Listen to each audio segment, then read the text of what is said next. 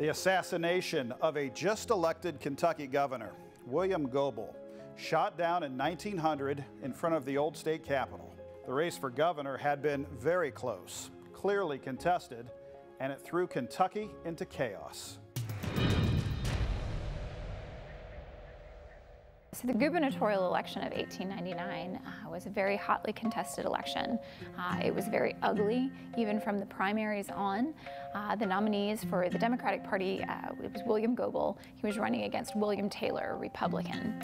In November, when the general election occurred, Goebel actually lost to Taylor by about 2,500 votes, very, very narrow margin. He contended that there had been voter fraud and actually contested the election.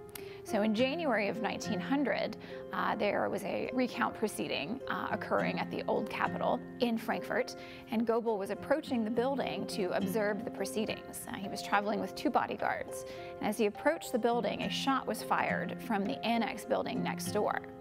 Some think it was from the first floor corner office, some from the second floor corner office.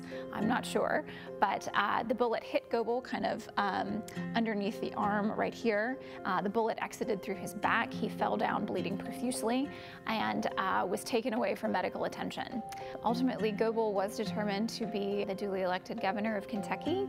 He was sworn in on his deathbed at the Capital City Hotel and passed away 3 days later. Frankfort really was on the brink of some pretty serious violence following the assassination of Goebel.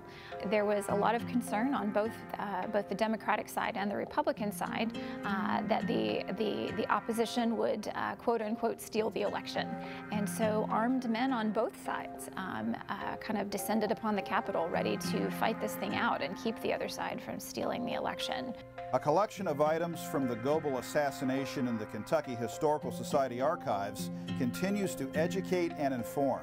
We have in our collection the coat and shirt that he was wearing at the time of the shooting, and we also have quite a lot of archival documentation as well as memorabilia from the time period that kind of helps tell the story of how popular Goebel was among the people. Goebel's murder remains unsolved to this day. The gubernatorial election of 1899 was very hard fought, very emotional and bitter, just as we've seen politics can be even today.